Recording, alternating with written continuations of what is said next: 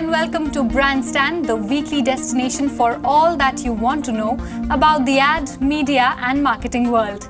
I'm P. Karunya Rao and I will take you through the latest happenings and trends in Brandland. So let's get started and take a look at the top news of the week. Digital payments platform Freecharge has announced the appointment of Govind Rajan as the CEO of the company. Govind joined Freecharge in August 2015 and is currently the Chief Operating Officer at Freecharge. In his previous stints, Govind was the Chief Marketing Officer B2C at Bharti Airtel and concurrently also served as the CEO for Airtel Money. In a related move, Kunal Shah, currently the CEO of Freecharge, will now be the chairman of the company. Kunal Shah is also the founder of the company along with Sandeep Tandon. In April 2015, Snapdeal had acquired Freecharge in the biggest deal that the e-commerce sector has seen in India till date. iProspect India, the end-to-end digital agency from the Dentsu Aegis network, has beefed up its display team with the appointment of Mihir Mehta as Director, Display Media. Mihir joins with over 6 years of experience in the digital industry, previously holding the position of Digital Media Head at Worldwide Open at Reliance Entertainment Digital. Recognized as one of the top 50 most influential digital media professionals in 2015 by World Marketing Congress, his portfolio of achievements include increasing revenue and improving brand awareness through digital platforms for brands in India and abroad. Publicis has announced the appointment of Suraj Pomra as Executive Vice President for the Publicis Capital Mumbai operations. In this role, Suraj will oversee all operations of Publicis Capital in Mumbai while reporting in to Hemant Mishra, CEO of Publicis Capital. Starting with Trikaya Gray in Kolkata, his tryst with advertising has taken him through DDB Mudra, J. Walter Thompson, Publicis Ambience and even the rare entrepreneurial experience of founding and running a startup agency.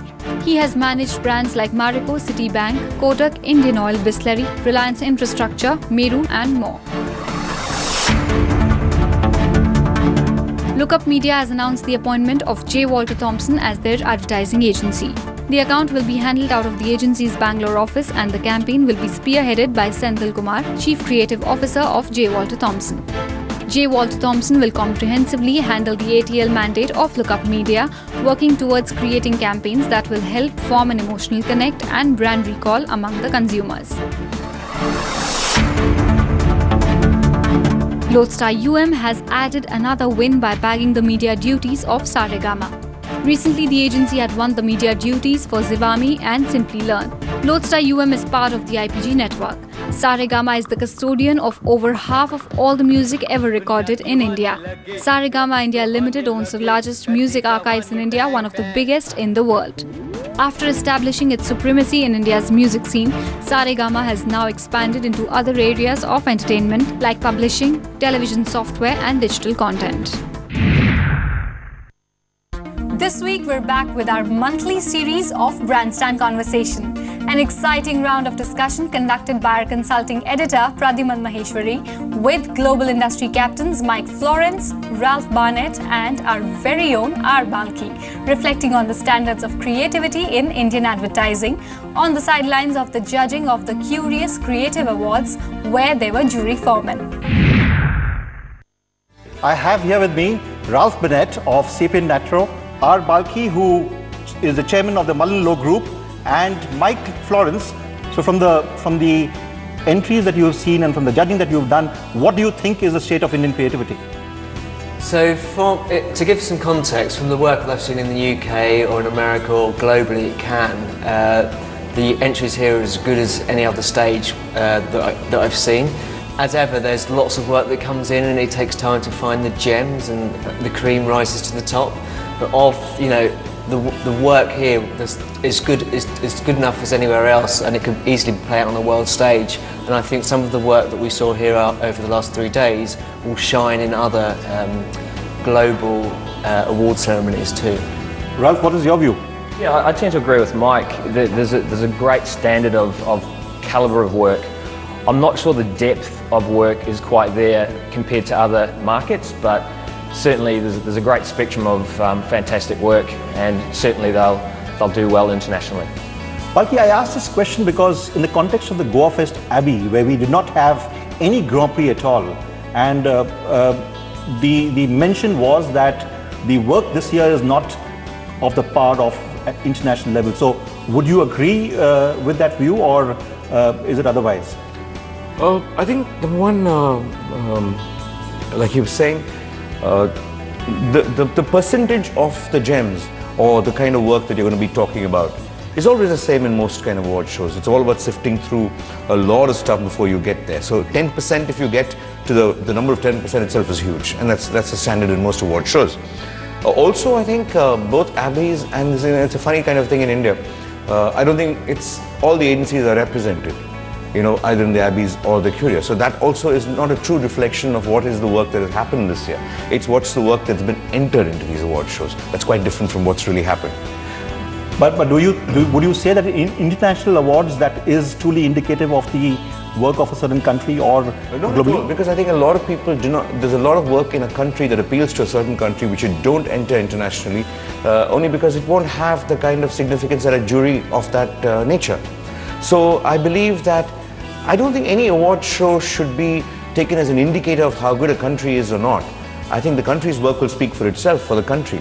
An award show is a different ball game. It's to kind of measure different things.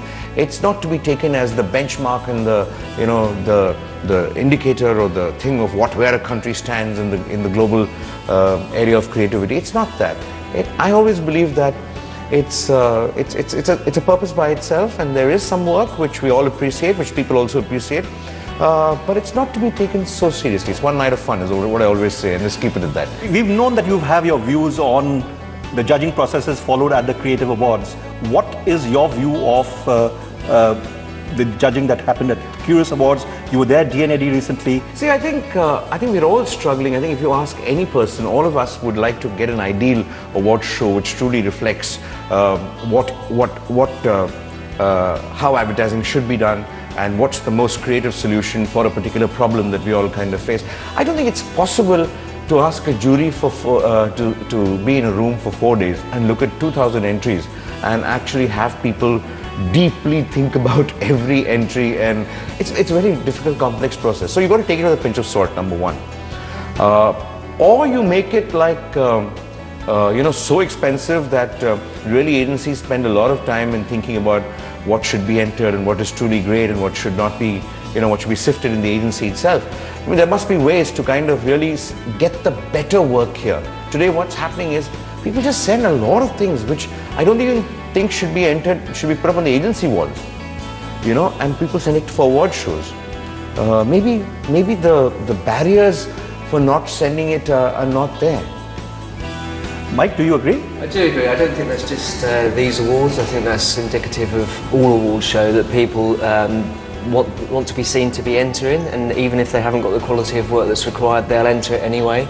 That makes it harder for us as judges we have to sift through more. However, what it does do is when you do find gold, it really stands out. So after 3 days of judging, it was like, whoa, there's a lot of work. And then when I was thinking, what was the good stuff? And when we came back to the shortlist, it's like, right, there is good stuff, and actually there's some really good stuff here. But I do think you're right. I think that the process of self-filtering, or the way that different agencies across the world enter awards, they need to take a little bit more pride in what they enter as opposed to just entering it for the sake of entering. I think. Ralph, what is your view internationally? How is it? How are awards looked at? You've got to look at every award show on its own merit, celebrating its own unique creativity, whether it's in India, England, Australia, wherever it is. And that's what's really got me excited this year, is to come along and see the cultural context and the uniqueness of the Indian market. And I'm looking at it through that lens. I don't want to be looking at it as how does this country represent the power of their creativity versus another country. For me, it's just a great celebration of how India see their creative. Any significant trends that you would spot from the work that you've seen in the digital category? Yeah, I think one of the trends that I'm seeing is a real development in branded content, and that using that beautiful Indian storytelling capability and using that to harness really powerful messages and then pushing them out to make impact. Balki, what do you think about any significant trends that you see? you know, today cases and the way we write case studies, how many million people have been affected has become a big thing. It's a trend. So what we do today, we knew that before, certain kinds of work used to appeal to juries. We are using almost Indian award shows to test out whether what will stand you know, a good chance in this award show, and I see that happening a lot.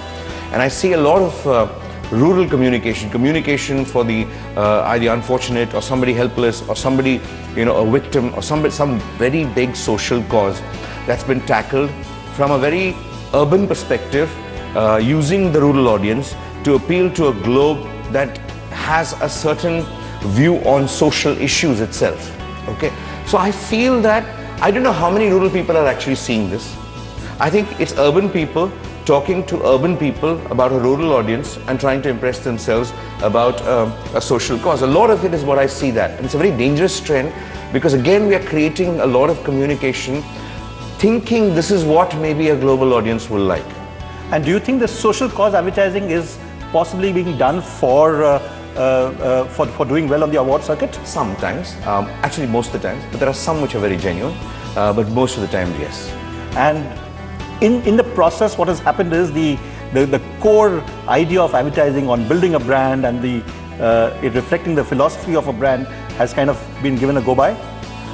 No, actually that's happening on the side.